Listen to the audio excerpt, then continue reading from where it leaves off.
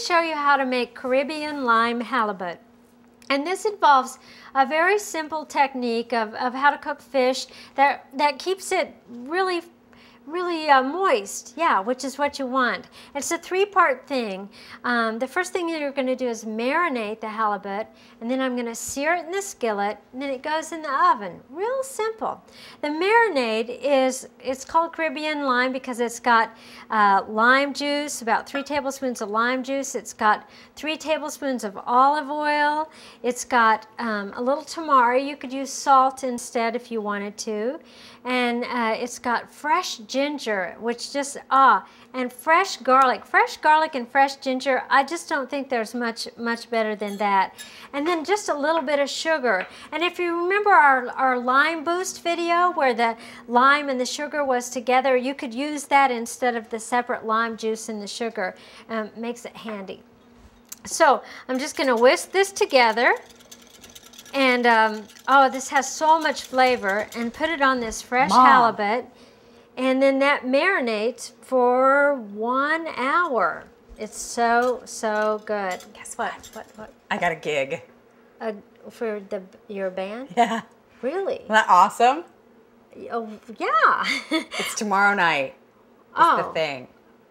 Yeah, well, your dad and I had planned. We were going to go to a movie, and remember you said we were going to go out on our kind of a date, you know.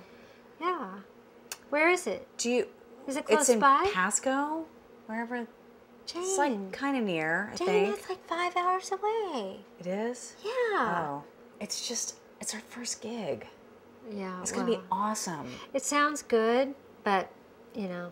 Your dad and I, we deserve time out, and I think that's it. Okay. Okay. I think that's it. I think that there'll be another time. I think there'll be another gig. There'll be another thing. There'll be another venue, another opportunity. So, this has been marinating for an hour. It looks gorgeous. I'm going to put it in this hot skillet.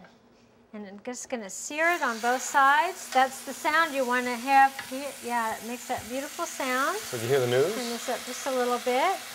And then it doesn't take long, and then I'm just going to flip it to the other side, just searing it there. Oh, that's pretty. Did you hear the news? Yes, I did. The band got a gig. I know that. Pasco. No, I know, but I told her absolutely not. Because I told her I'd cover And Joaquin. as soon as it's seared like that, it goes in the oven, 400 degrees for 10 minutes. I canceled the reservation. No, that's not. That's not fair. You got a gig. It's not just her. It's the whole group. You can't let the group down. No. It's her first gig. Anyway, I told her I'd do it. We haven't been away in We'll ages. get the DVD. We'll do a little snuggle. That sounds awful. Should be ready. Oh, it looks fabulous. And then you take this out and pour the marinade on there, make it kind of sizzle.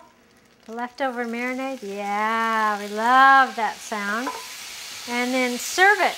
And I'm serving this with our Emerald City salad. It just makes a fabulous meal. Oh, isn't that pretty? Hey, Mom, do you think I could borrow the van to go to the...